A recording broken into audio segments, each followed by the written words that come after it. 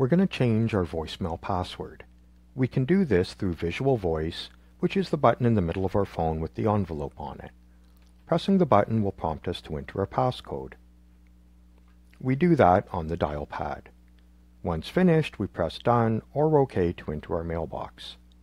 We're going to scroll down until we see the menu item for passcode. We can hit Select or OK. We're prompted to enter our passcode. We need to enter our existing passcode first and press Done. Now we're prompted to enter our new passcode. If we hit repetitive digits, you may not see an option to save.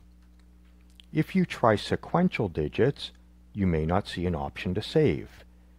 If you enter more random digits, you get the option to save and update your voicemail password. To exit voicemail and return to your home screen, press the phone button.